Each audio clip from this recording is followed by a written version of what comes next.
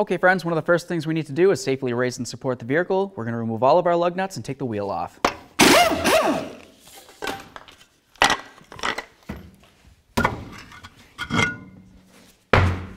Go ahead and pinch off your flex hose. Now we're going to take out our banjo bolt right here. Just be careful because there will be brake fluid, so you want to have a nice collection bucket. All right, set that aside for recycling. Take your flex hose, break it free. There we go. Now we're going to take off our caliper bracket bolts. Just be careful, any vibrations could shoot out brake fluid.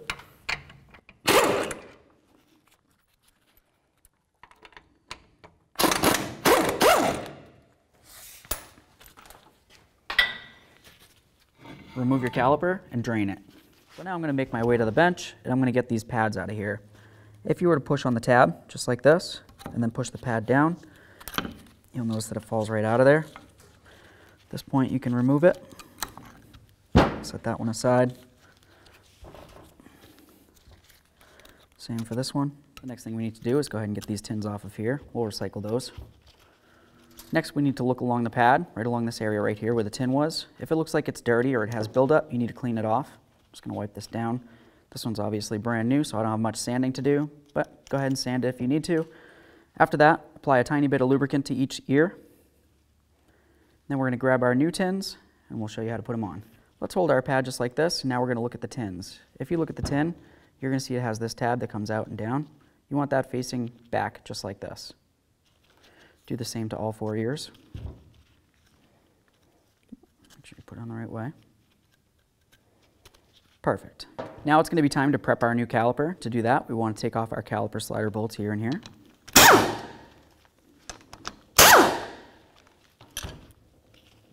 Take that off. We'll set this aside. Moving along, let's go ahead and grab onto these sliders. I like to pull out the boot just like that. Of course, inspect it. Add a little bit more lubricant. I like to have plenty in there. Perfect. Slide it in there. Do the same to the other one.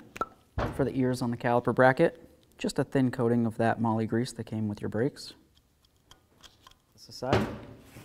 Now we're going to finish up with the caliper here. We're going to add a tiny bit of grease along each of these 3 ears. This is the bonding points where it connects onto the pad. And then also on each one of these pistons. The next thing we want to do is make sure that our mounting bolts are clean, and of course we put a little bit of thread locker on there. Put our bracket on. Start both these bolts, and then we'll torque them to 100 foot-pounds. Now we'll just snug these up, and then we're going to torque them to 130 foot-pounds.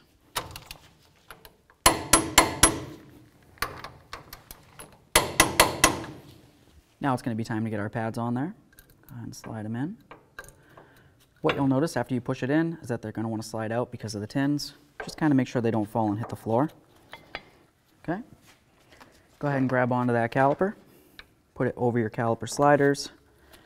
Right on there. Take your new bolts. Start them in. We'll snug them up and torque them to 24 foot-pounds. Okay, now let's torque them. Just hold onto that slider with some pliers or whatever you've got.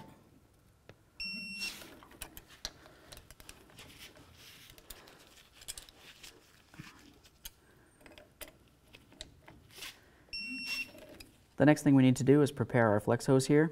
If you look at it and you see a gasket on there, you need to obviously get that off. We'll set that aside. Now we need to clean up the area where the gasket's going to ride on both sides. Now let's get this little cover out of the caliper. We're going to put this into our old caliper. Take your banjo bolt, put one of your crush gaskets on there. Flex hose, put it through the flex hose, put your other washer / gasket on the back side. And put this right here. Now we're going to snug it up and then we'll torque it to 28 Newton meters.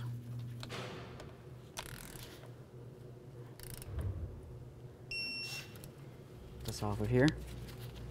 Let's get this caliper bleeder boot off of here. Now the next thing that we need to do is go ahead and pump up the brake as firm as it can get. And then of course we're going to come out here, we're going to open up this bleeder screw, and then we're going to wait for the fluid to come down through the lines, fill up the caliper, and hopefully gravity bleed out. Okay. So we've got some pretty good fluid coming out of there at this point.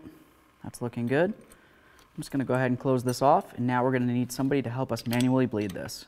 All right, so now it's going to be time to manually bleed our caliper here.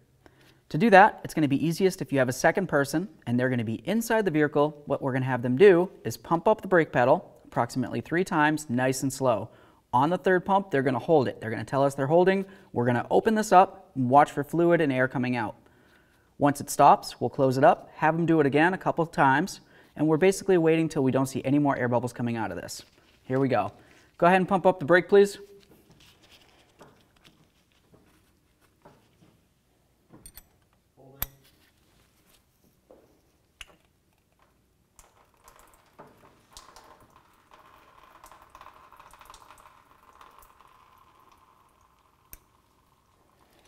Okay, pump.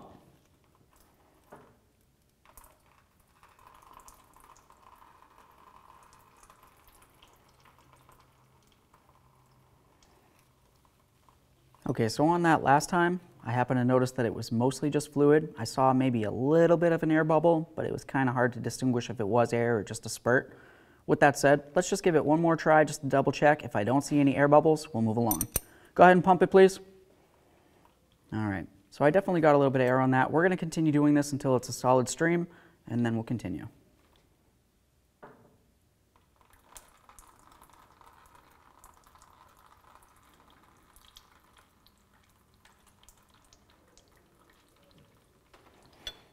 All right, that was the one. We got absolutely no air on that. This looks great. Let's continue on by cleaning up our mess. Put your bleeder cover back on there.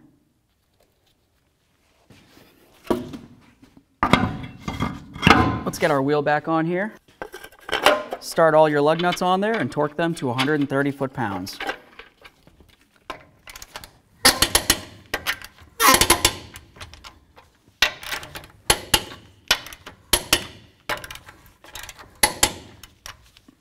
Torqued. Okay friends, so now all you need to do is go ahead and get under the hood and check your brake fluid. Top it off with a little .3 if you've got some. Take it for a road test.